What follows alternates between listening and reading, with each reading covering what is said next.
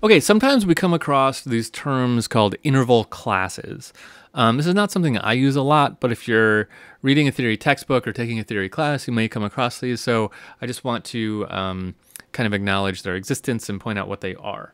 This is just kind of a way of talking about the different intervals and their consonance or dissonance properties by categorizing them as 6 different types of qualities.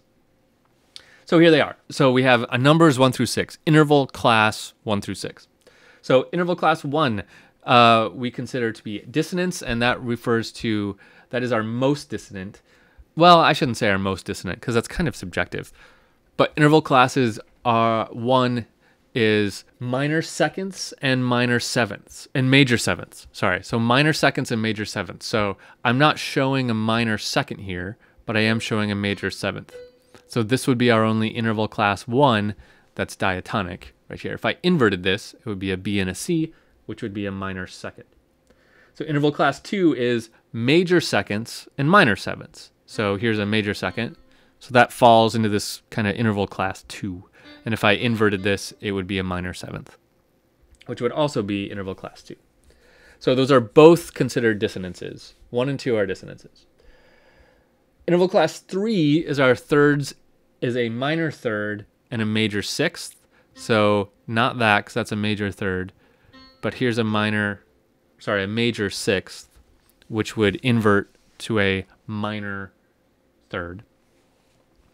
So this is interval class 3. This is considered an imperfect consonance, interval class 3. Interval class 4, major thirds and minor sixths. So here's a major third, and if we inverted it, it's minor sixth. This would be interval class 4, and it is also an imperfect consonance. And then interval class 5 is our perfect fourths and fifths. Those are considered perfect consonances with an asterisk because we're talking about that fourth again, which is sometimes a consonant, sometimes a dissonance. So usually in terms of this interval class concept, we think of the fourth as falling into this interval class 5, which makes it a consonance. And then our last one, interval class 6, is our tritones, augmented fourth or diminished fifth, which we don't have here on the screen, but they are dissonants. So those are the 4 interval classes. I don't use them a lot. I think they're kind of an unnecessary abstraction of the idea, kind of making things more complicated than it needs to be.